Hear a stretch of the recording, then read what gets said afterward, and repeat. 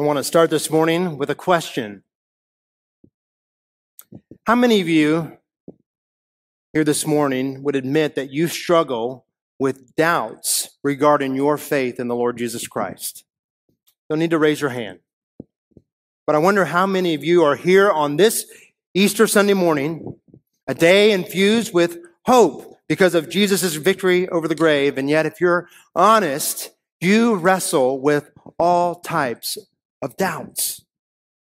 Maybe you struggle like I have at times with intellectual doubts about Christianity. Questions like, is the scripture really the word of God?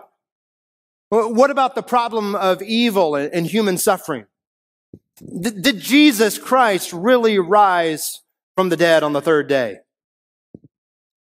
On that last question, friends, you realize, don't you, that the disciples of Jesus themselves struggled with doubts after they found the tomb empty on that first resurrection morning.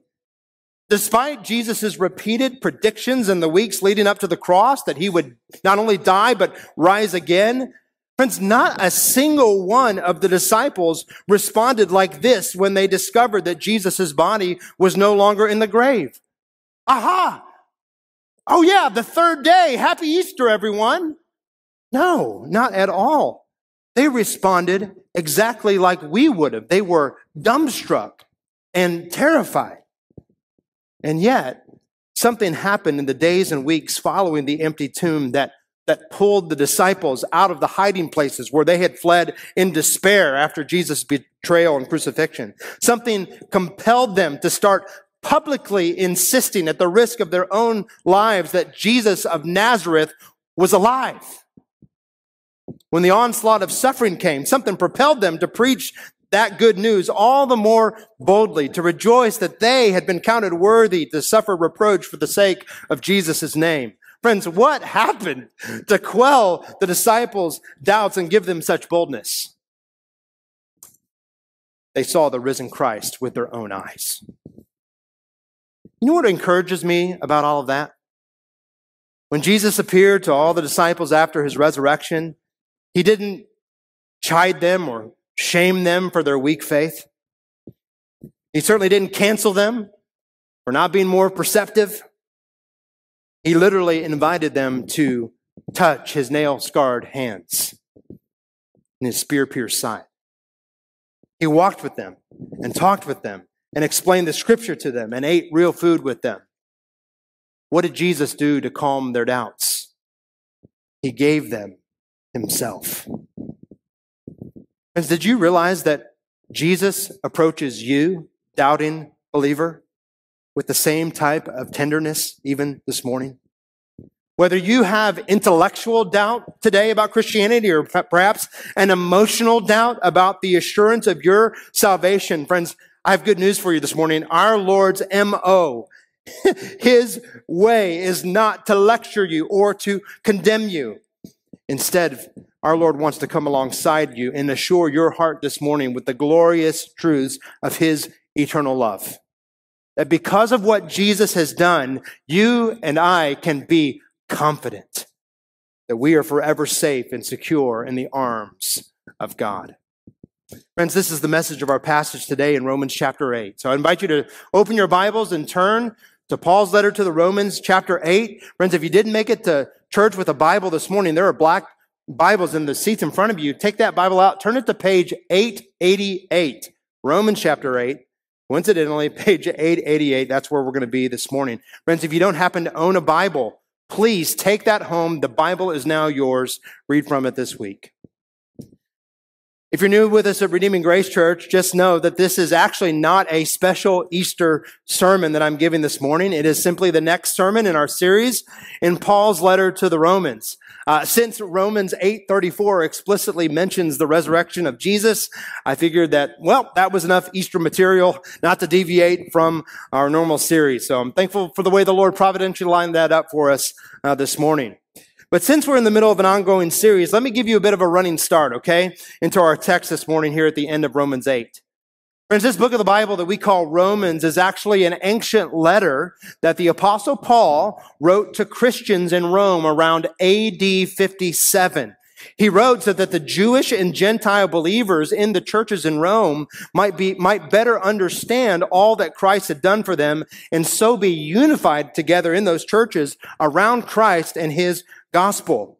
And here in chapter 8, it's like Paul soars to the heights of the Himalayas of God's grace as he surveys one by one all the amazing benefits Christ Jesus has won for us in our salvation.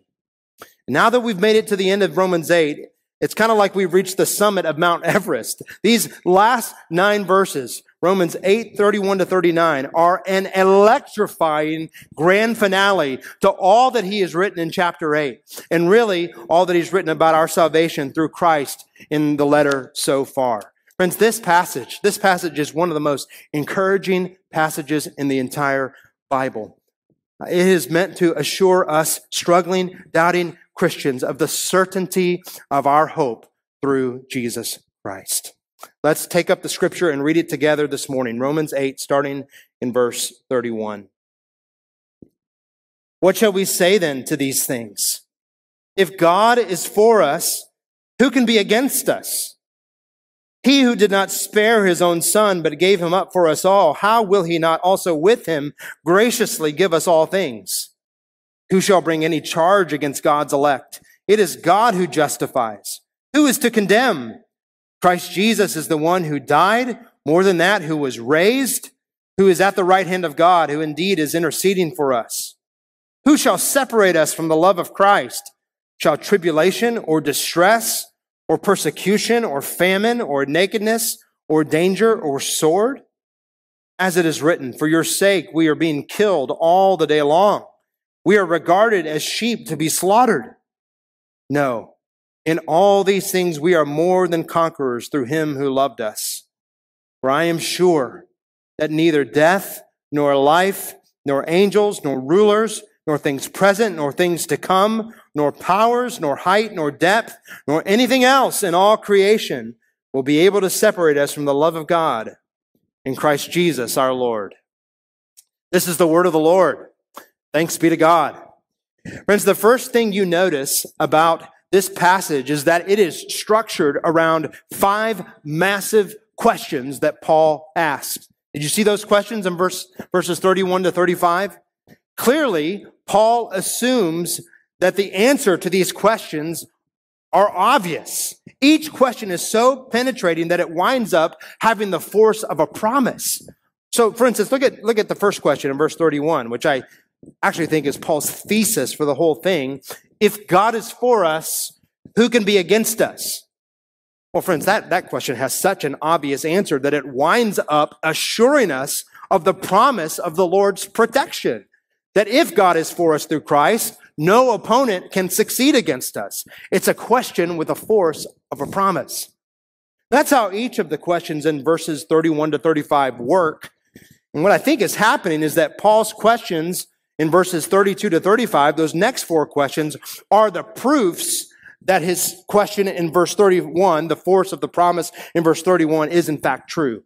How can we know that God is for us, that no opponent can be successful against us? Well, here are the proofs. Verse 32, God will graciously give us all things. Verse 33, no one will successfully bring a charge against God's elect. Verse 34, no one can condemn us before God. Verse 35, nothing will separate us from God's love. See how that works? Friends, in our time together this morning, I simply want us to consider these 5 promises of God to his people that are implied by the penetrating questions that Paul asks. What are those promises? Here's the outline of the sermon this morning. Number 1, no opposition. We see that in verse 31. No opposition. Number 2, no deprivation. We see that in verse 32. Number 3, no condemnation. We see those in the questions Paul asks in verses 33 and 34. No condemnation. Number 4, no separation. No opposition, no deprivation, no condemnation, no separation. It's simply impossible. So friends, it's easy to see the main idea once you grasp kind of what Paul is doing in this passage. The main idea of this text that is going to drive the sermon this morning is this. Christian, nothing in the universe can thwart your salvation. Amen? Christian, nothing in the entire universe, not opposition, not deprivation, not condemnation, and not separation. Nothing in the entire cosmos can thwart your salvation if you're in Christ. Brother or sister, if you're struggling this morning with doubts and fears about your standing before God, I pray this passage would be like concrete that fixes you firmly in the reality that God's love for you in Christ indeed cannot change. Because Paul's clear aim for this passage is that the believers in Rome would think with him about all that God has done to save them and then apply that gospel theology to their daily lives and to their ongoing struggles. And so what the Holy Spirit wants to do among us today is simply that same thing. It's as if the Spirit of God is saying to you, precious brother and sister, think, Christian brother or sister, struggling with cares and fears and suffering and sin. Think. What shall we say then to these things? Think about all that Paul has written in Romans so far about what God has done in Christ to save you from your sin. Think about what I just told you in verses 28 to 30, that God is work in every detail of your life, including your darkest suffering, to bring you into eternal glory. Think about what all this means for you. Stop with the emotional thinking and the inaccurate thinking about your situation and get a grip on all that Christ has done for you. Look at what God has promised you through the work of his Son and then calibrate your heart accordingly. That's what's going on in the passage today. Number one, no opposition. No opposition. This point is a bit mislabeled, isn't it? Because Paul's point in verse 31 is not that the people of God do not have enemies or opponents. No, actually, he assumes the presence of opponents all throughout this passage. I mean, just look at verse 35. Among the things that threaten us as believers are things like persecution, danger, and the sword, death. Friends, Paul's ministry career was chock full of enemies who opposed him. So his point cannot be that since God is for us, we don't have enemies. His point is that since God is for us, our enemies cannot ultimately succeed against us. No opponent can finally crush us in the end. Why? Because God is our sovereign protector who has eternally committed himself to his people. In other words, through Christ, God is on our side. So friends, when Paul says, if God is for us, it really has the sense of since God is for us. There is zero speculation here, right? Paul's point is not if God is for us and let's hope to God that he's for us, right? No, it is if God is for us and he 1,000% is for us, who could possibly stand against us? And this verse recalls the words of King David in Psalm 56:9. Then my enemies will turn back in the day when I call. This I know, that God is for me. Do you believe that? Do you believe that God is for you as a Christian? The point is that when the Almighty Creator and Ruler of heaven and earth has committed himself to you in love, when he's on your side, friends, you literally have nothing to fear. Beloved, there are times when the entire universe might seem to be marshaled against God's people. When Satan and the forces of darkness are attacking and doing their worst. When those around you criticize you and oppose you for your love for Christ.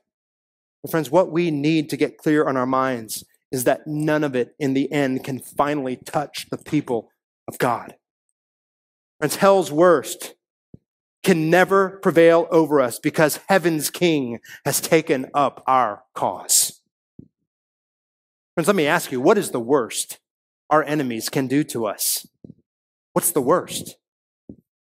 Kill us? I mean, is that it? As we sang this morning, just a few minutes ago, death was once my great opponent. Implying what? It no longer is. It once was, no longer. For the Christian, death is dead and Christ has risen. So friends, we can say to those who oppose us, do your worst. Even if you kill me, you're simply rolling out the red carpet for my entrance into eternal life with our God. As I was studying this verse this week, that scene from Disney's The Lion King came to mind where Simba and Nala, the lion cubs, the young lion cubs, had wandered from their pride into the elephant graveyard. Remember that? And what happened in the elephant graveyard? Well, Scar had told the hyenas that that's where they'd find the young cubs. And so the three hyenas were attacking Simba and Nala and were closing in around them. And of course, you remember when Simba was backed into the corner, he lets out his best roar to try to scare the hyenas off. But because it was so puny, they just laughed at him and said, "Is that all you got?" Right? And so Simba again tries to let out a roar, but this time his puny roar was overwhelmed by the deep, ferocious roar of his father, King Mufasa, who had arrived to save and defend his son. Beloved, left to ourselves and our own resources, we have no confidence to face whatever opposition comes our way.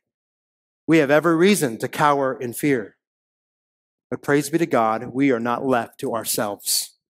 Verse 31 tells us that the King of heaven and earth roars to defend us and protect us.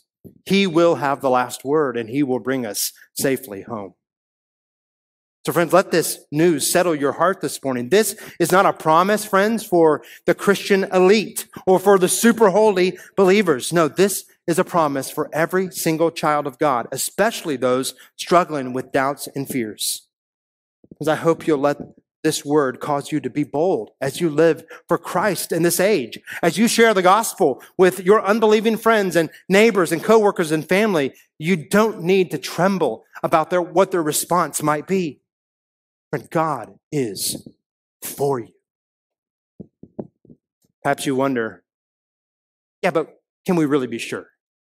Can we really be sure that God is for us in this way? Well, Paul answers that question in verse 32. Verse 32, point number 2, no deprivation. Look at verse 32. He who did not spare his own son, but gave him up for us all, how will he not also with him graciously give us all things? Friends, do you see the connection between the point of verse 31 and verse 32? How can we know beyond a shadow of a doubt that God is for us? Answer: He didn't even withhold his own son from us. So now he won't fail to, with his son, give us all things by his grace. Paul's logic moves from the greater to the lesser. Greater. If God has already given us the costliest gift in all the universe, the gift of his beloved son who died for us, then how in the world lesser could he ever fail to give us what is far less costly, everything that we need? The answer, of course, is he can't and he won't. Now, friends, this verse only makes sense if we see Jesus' death upon the cross as part of God's initiative and part of his plan. Okay, do you see that? Because what does the verse say? That the Father gave him up for us. Yes, the Jews rejected Christ. Yes, Judas sold him out. Yes, Pilate decided that he should be crucified. But friends, at the end of the day, no human being was the ultimate cause of Jesus' death upon the cross. It was the Father, as verse 32 says, who gave him up for us all being all God's people who believe in Christ. So John 3:16 reminds us of the same truth, the most famous verse in all the Bible. God loved the world in this way, that he what? That he gave his only begotten son, that whoever believes in him should not perish but have eternal life. Friends, the Father gave up his son to a brutal, agonizing, bloody death to bear the wrath of God for our sin, to accomplish our salvation, to purchase our redemption. The 19th century British pastor Octavius Winslow put it this way: who delivered up Jesus to die? Not Judas for money, not Pilate for fear, not the Jews for envy, but the Father for love. The reason that no enemy can ever successfully oppose us is, friends, that our God refused to deprive us of his dear son. And now the cross is the ongoing guarantee of God's continuing, unfailing generosity toward us as his people. So people have asked, well, what in the world does Paul mean when he writes that God will graciously give us all things? What are these all things? Well, friends, think about it. Paul just wrote, just a few verses prior, that we as the children of God are heirs of God and co-heirs with Christ of an eternal inheritance in a new creation with a resurrected and glorified body. All things are going to be ours to enjoy in the new world. Did you know that? Paul just wrote in verse 28 that all things work together in this life for our eternal good. So when Paul writes that because God did not spare his beloved son, he won't fail to give us all things, guess what he means? He means that he won't fail to give us all things. He won't withhold anything from you in this life or the next that would contribute, friend, to your eternal joy if you're in Christ. Now, listen, you and I may struggle to grasp how that's the case. There are certainly times in our earthly experience when we feel like we're being deprived, right? Maybe a dream crumbled. Maybe your prayer remains unanswered that you've been praying for years. Maybe your finances are tight. You feel God's depriving me. Beloved, the cross tells us a different story. It assures us that God's generosity cannot be withheld from his people. Now in Christ, everything, friends, everything he sends our way is a gift aimed at our ultimate good. Otherwise, friend, he simply would not send it. Imagine a billionaire who buys himself a Bentley or a Lamborghini or a Ferrari, whatever your luxury car of choice is that you can't afford, right? Imagine, more power to you if you can. Imagine a billionaire who buys himself a Bentley, but then he abandons it on the roadside. And you approach this wealthy man and you say, well, why in the world did you leave your new luxury car just sitting there on the side of the road, man? And the billionaire looks at you and says, well, so, the gas was just too expensive. Now, friends, I know gas is expensive these days, but if someone can afford the Bentley, guess what? He can afford the gas. It would be absurd to think otherwise. How much more absurd is it to think that the same God who purchased our eternal redemption with the costly death of his son would now abandon us on the roadside in our moment of need? It is simply an impossibility. Friends, if the takeaway of verse 31 is don't be afraid, the takeaway of verse 32 is don't worry. Don't worry. Don't be anxious, dear brothers and sisters. Every good thing in this life and in the next is yours because the Father did not spare his own son, but gave him up for you. Number 3, no condemnation. No condemnation. The questions within verses 33 and 34, well, they actually essentially ask the same question, okay? In these verses, it's like Paul takes us up to heaven's courtroom to remind us what the verdict over our lives is as believers. Look at verse 33. Verse 33, who shall bring any charge against God's elect? Okay, again, just like in verse 31, Paul's point is not that no one can bring an accusing charge against us. I mean, goodness gracious, there are so many voices that could be raised against us to bring a charge, to accuse us. Friends, maybe there are non-Christians in your life who are unjustly accusing you or criticizing you because you're a Christian. Well, this passage, this verse reminds you that God is your defender. But friend, I actually think that Paul has a very specific type of application in mind here. The one who kind of flies across heaven's courtroom against us. A type of charge that, if prosecuted, would condemn us eternally. as eternally guilty before God. Friends, did you know that Satan is called the accuser of the brothers? He's a liar. He's a slanderer. He accuses God's people before God. Read the story of Job. Remember that? That's what he did with Job. Read Zechariah 3, where Satan stands in the presence of God and accuses Joshua, the high priest. And it's not like the charges that Satan brings against us to God are made up, right? Not all the time. Accusations are only threatening if they're what? If they're true. Accusations are only threatening if they're true. And Satan has plenty of evidence from our lives, what we've done, to levy accurate accusations against us before God. Indictments that would damn us if convicted. But that's not all. Satan doesn't just accuse us before God, he accuses us to himself, to ourselves. He plagues our own consciences about the wrongs we've done, so that we wind up accusing and condemning ourselves and our own thoughts. How could I commit that same sin again? I did it again. I do not belong to God. I can't. How could I struggle with this doubt or that area of unbelief? Nobody around me seems to be struggling with that. Surely God does not want me around him. Friend, listen to the words of verse 33. Who can bring any charge against God's elect? The implied answer, again, is no one. Why? Because we're sinless? Because we've cleaned up our act just enough to sidestep the accusation? No, friend, the reason that no charge can stick against us and render a guilty verdict is because God, through Christ, has already rendered another verdict over our lives. You see that? Paul says in response, it is God who justifies.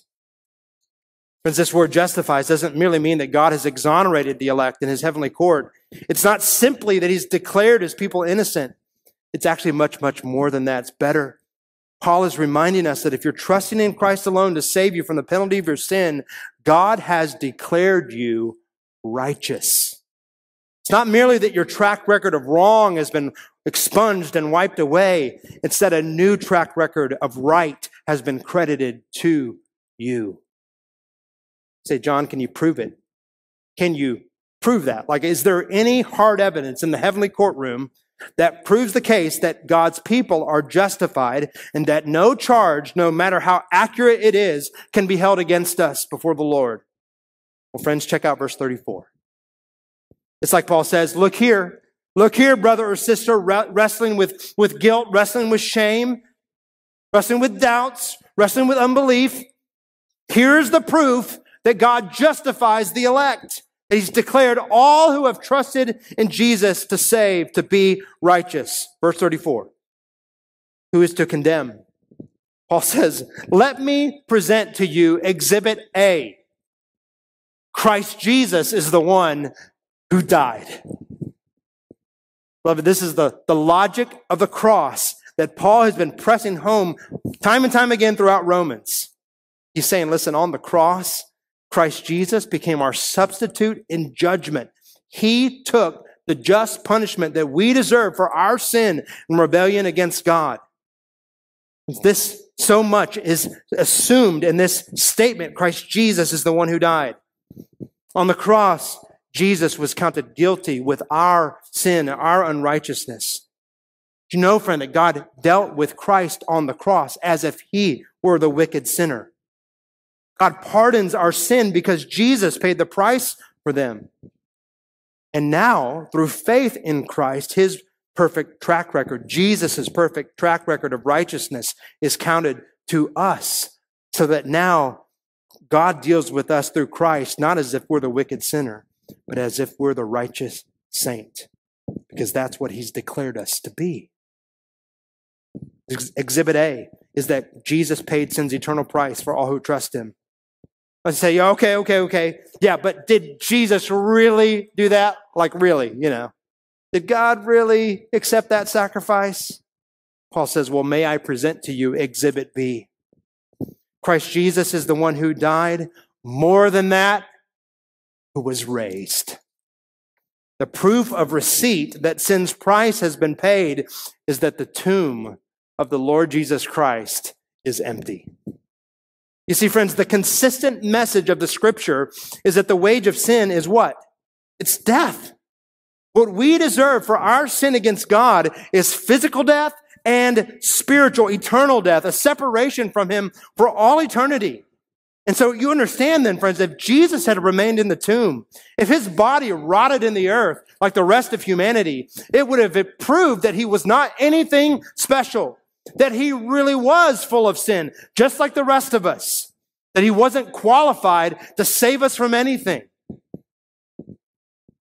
But because our Lord never once sinned in thought, word, or deed, the grave could not hold Him. The Father justified His Son on the third day. He vindicated His innocence. So that now, because we are vitally connected to Jesus by faith, we too are justified. As Paul already wrote about this earlier in Romans 4:25, we looked at it last year together. Jesus was delivered up for our trespasses and raised for our justification, Paul wrote earlier. That's why we celebrate Easter. There simply is no eternal salvation, no forgiveness of sins if Jesus had not risen from the dead. But that's not all. Paul has more evidence. He says, here's Exhibit C. Christ Jesus is the one who died. More than that, He was raised. Who's at the right hand of God. Friends, this right hand of God language speaks of Jesus' exaltation, of His enthronement as King of the universe. It's a direct fulfillment of Psalm 110, which foretells of the Messiah's future enthronement at the right hand of God. And yet we really can't understand Exhibit C without its direct link to Exhibit D. So look at the text again. Exhibit D, Christ Jesus is the one who died. More than that, who was raised, who is at the right hand of God, who indeed is interceding for us. Beloved, the reason that we as believers can be so brazenly confident that no accusation will condemn us before God is because Christ Jesus, having paid the full price for our sin, is now forever in the presence of God. And guess what He's doing? He's advocating on our behalf. He's interceding for us. It's like Jesus, as our high priest, functions kind of like our defense attorney. He pleads our case. And yet He pleads our case while also serving as the hard evidence before God of why we are justified. It's like He constantly is in heaven pushing refresh to apply His crosswork and His resurrection to our account. Brothers and sisters, you understand what this means, right? When you and I sin against God, when we fail miserably, when, for instance, we attach ourselves to the sins of the old man that we struggled with before we came to faith, it is not as if Jesus the Christ intercedes for us before the Father with something like this. Well, you know, Father, it's been a couple hard weeks for Phil. Like, please don't condemn him. He's had a lot going on in his life. Beth's messed up again. She didn't get much sleep last night. Father, just go easy on her today. Good grief. Jason's done it again. But he's trying really hard, Lord, so don't judge him. That is not how Jesus' intercession works.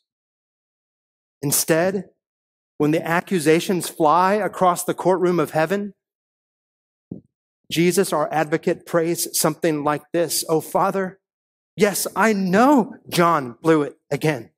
That's true. But Father, he's mine. I paid the full price for his sins. I took his condemnation on the cross. And now I'm standing in John's place as the risen and exalted King before you. Yes, John's a sinner, but he still deserves to be here in your presence because I forever have won the right to be in your presence. He's my brother. He's your child. And do you see how this truth revolutionizes our response to sin? The truth that Jesus is our interceder, that he's our advocate, should make you a bold repenter. You don't have to hide in the shadows of shame. You don't have to sugarcoat your sin when you're lovingly confronted by a fellow brother or sister who tries to speak the truth in love to you. You don't have to retreat into a turtle shell of self-protection. Why? Because the worst thing that could ever be spoken about you has already been spoken at the cross. God justified you, precious brother or sister, with his eyes wide open, so to speak. He knew the worst about you at the time when he accepted you for Jesus' sake. You understand that, right? Your sin is so bad. My sin is so bad that Jesus, the Holy One, had to give his life for us. And yet now, through faith in him, God in his mercy has declared you righteous. The verdict God has spoken over your life can never be appealed and it can never be overturned. It is final forever. For those here this morning struggling with the assurance of salvation, for those whose consciences are just constantly plagued with doubts and fears, friends, let me ask you a question. Based on this hard evidence of Romans 8:34, who is the one for whom there is no condemnation? Is it the Christian beset by doubts and fears, but who by faith still clings to Jesus? Or is it the Christian who's firm in faith, whose faith in Christ never wavers, as it seems? Which one is justified? Trick question. Clearly, the answer is both. Because at the end of the day, the grounds for your assurance before God has nothing to do with the quality of your faith. It has nothing to do with the quantity of your faith. It has everything, friend, to do with the object of your faith, the Lord Jesus Christ. Beloved, what silences the accuser is not how sufficient your faith is, but how sufficient Jesus' blood and righteousness are. The remedy for a doubt-plagued soul is not to look inward. It is to look upward. We sang it last week. When Satan tempts me to despair and tells me of the guilt within, upward I look and see him there who made an end to all my sin. Because the sinless Savior died, my sinful soul is counted free. For God, the just, is satisfied to look on him and pardon me. There is no condemnation. Number 4, there's no separation. Because this is where the logic of the gospel takes us. Because of the eternal purpose of God that is worked out through the death and resurrection and exaltation and intercession of Jesus Christ for his people, there is nothing that can rip us away from Christ's love. Look again at verse 35. Who shall separate us from the love of Christ? Shall tribulation or distress or persecution or famine or nakedness or danger or sword? It's like Paul ticks off a laundry list of situations that threaten the confidence of believers. You know, in verses 31 to 34, Paul addresses external threats. And here he names external threats, but really I think he's addressing the internal threat that's readily in our own hearts and minds. Because these circumstances of suffering are what causes us to doubt God's love for us, aren't they? Right? We suffer some sort of trial, some sort of affliction, some sort of suffering. We think to ourselves, well, you know, if God really loved me, if he really cared for me, I wouldn't be experiencing this bit of affliction or persecution or threat or whatever. But Paul says, hey, no. You're thinking about it all wrong. You're thinking about it all wrong. Don't you see? God's people, his children, suffer in all types of ways. In fact, before Paul answers the question that he asks in verse 35, he inserts an Old Testament scripture to prove just how much God's people suffer. In verse 36, he quotes Psalm 44:22, which is a lament of someone who loves the Lord and yet is subject to horrific suffering. As it is written, for your sake, we are being killed all the day long. We are regarded as sheep to be slaughtered. Quick side note. You have a friend who is bought into the prosperity heresy. Ask them to make sense of that verse. If it's true that the more faith we have, the less suffering we have, well, what does that verse mean? Side note over, okay? Paul then answers his question from verse 35 in verse 37. Shall tribulation or distress or persecution and so on separate us from the love of Christ? No way. On the contrary, Paul says, in all these things, we are more than conquerors through him who loved us. Paul literally, friends, invented a new Greek word when he wrote this verse in the original language. You could literally translate it, in all these things, we are super conquerors through him who loved us. Superhero conquerors.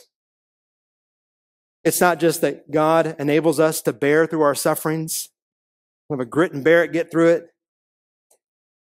It's that we turn out to be victors over the very things that threaten to rip us away from the love of Christ.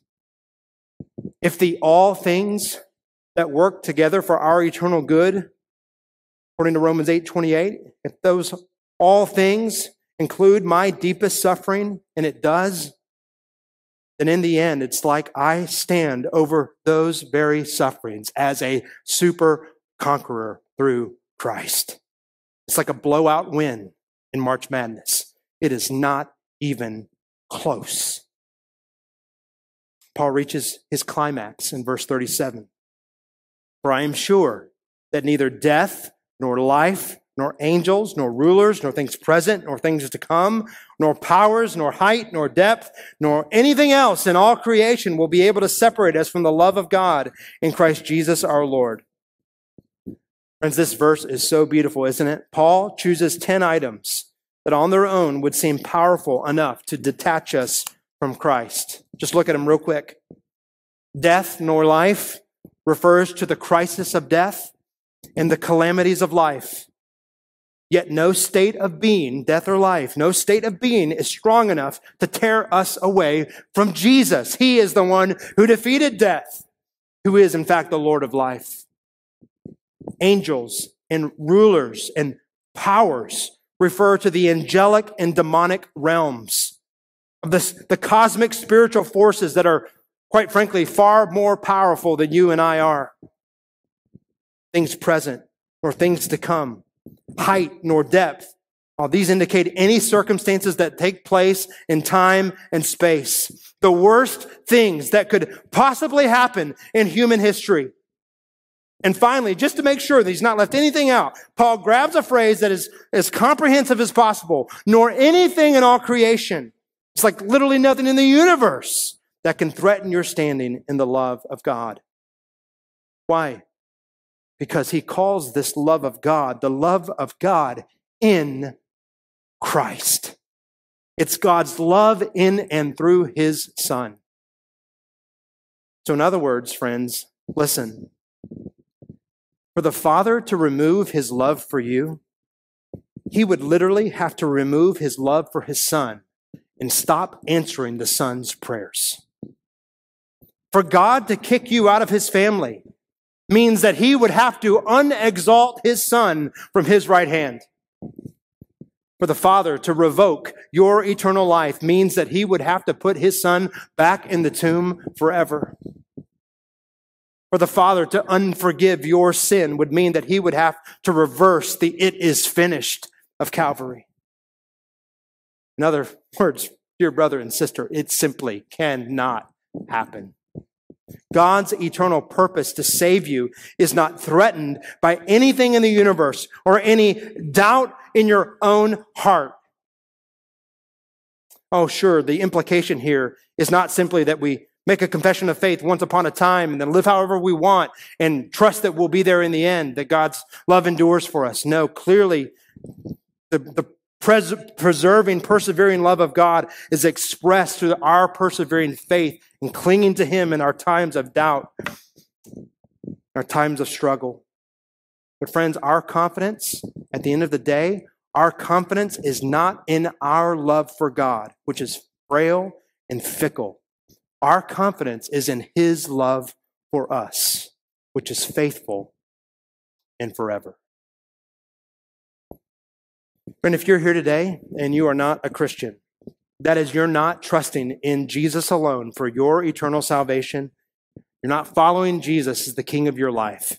You're not a Christian. First of all, I just want to thank you for being here today on Easter Sunday, for coming today with your friend or family, for sitting through a sermon about a text that's clearly addressed to comfort the hearts of believers in Jesus.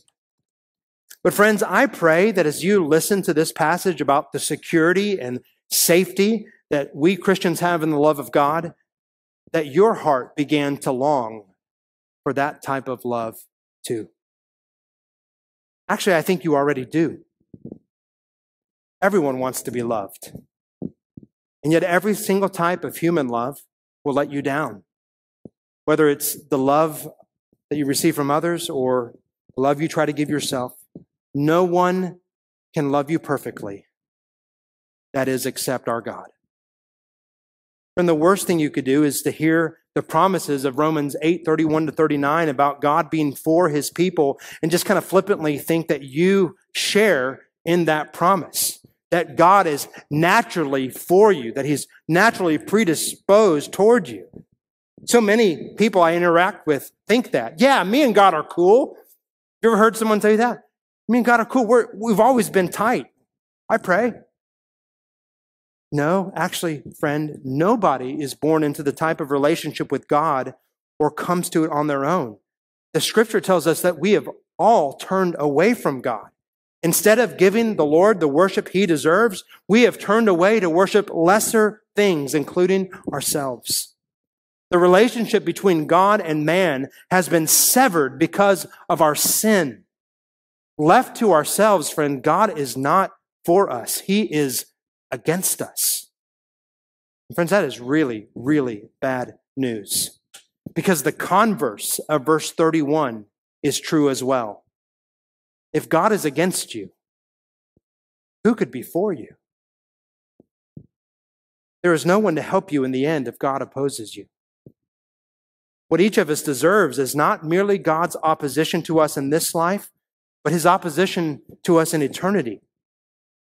Our Lord would be perfectly right and just to condemn each and every one of us to an eternal existence apart from him, the source of all that is good.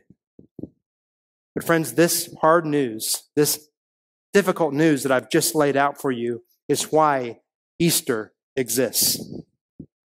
It's why someone may have invited you to church this morning, because this bad news of our sin and judgment is the reason that God has delivered the best news imaginable. He did not leave us in our sins. He sent his son, Jesus, fully God and fully man, to live upon this earth the righteous life that we should have lived and to die the eternal death that we deserve in our sin. On the cross, Jesus bore the eternal judgment of all who would turn from their sin and trust in him. Jesus took our place. And on the third day, he rose in triumph over the grave, proving that God accepted his sacrifice. The theologian John Stott put it like this, just one of the most beautiful quotes you'll ever hear about our Savior. The essence of sin is man substituting himself for God, while the essence of salvation is God substituting himself for man. Christ Jesus died for us. Romans 8 is not good news for the morally elite. It's good news for the morally bankrupt who recognize their great need, turn from the rebellion against God, and receive from God's hand all that Christ Jesus has won. Friends, you can't work for that. You can't earn that salvation. You can only receive it by faith. It really is as simple as that. But friend, in this very moment, if your heart will pivot to embrace Jesus, God's Son, and bow to him as your Lord, friend, you can be sure. You can be confident that even in this very moment, our God is for you just as much as he is for his Son, Christ. I pray you'll come to him today. Let's pray.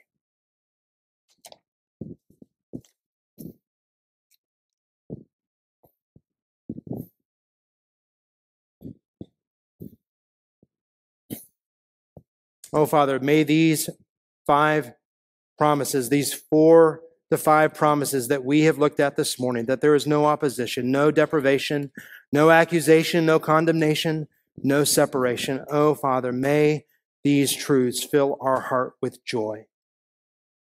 May they cause us to lift up our eyes from our struggles and set them upon you to see how adequate you are to meet our need both now and forever. Oh, Lord, I pray that you might just cause the people of Redeeming Grace Church to grow in trust and love for you in the midst of the cares of this life.